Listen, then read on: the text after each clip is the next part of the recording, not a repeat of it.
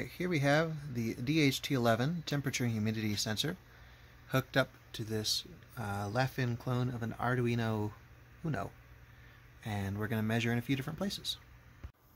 So as we can see here in our apartment, it's about 21 Celsius, which is right around 70 Fahrenheit, 44% humidity, pretty normal. If we take it up to the oven, it goes up to 68 Celsius, which is pretty toasty, and we can see that humidity's just about all baked out in that oven exhaust.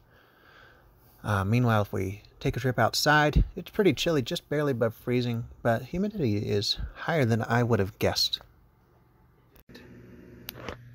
And now if we come into this nice humid bathroom, we ran the shower for a few minutes to steam it up, we can see the humidity's up to about 90%.